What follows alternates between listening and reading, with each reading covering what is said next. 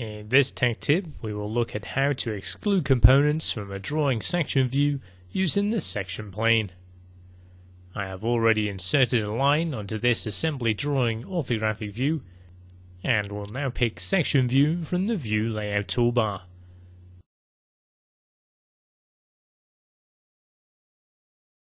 For this example, auto hatching will be used, but no components will be excluded by selection.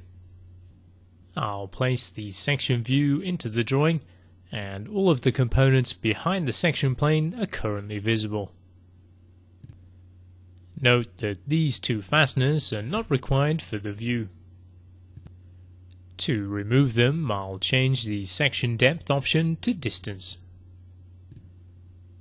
A purple section plane is now displayed in the view. Drag the plane to the position required. For this example, the plane will be just to the right of the fasteners. I'll pick the preview button, and now only the components either crossing or between the section line and the plane will be visible in the view. As you can see, the fasteners have been excluded from the view. Now let's edit the view again to remove this bracket component.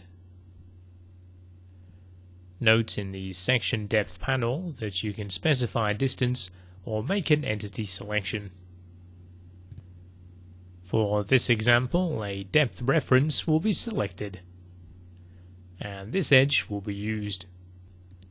The bracket will now be removed from the view. As you have seen in this tip, it is very easy to exclude components from your section views by using the section plane.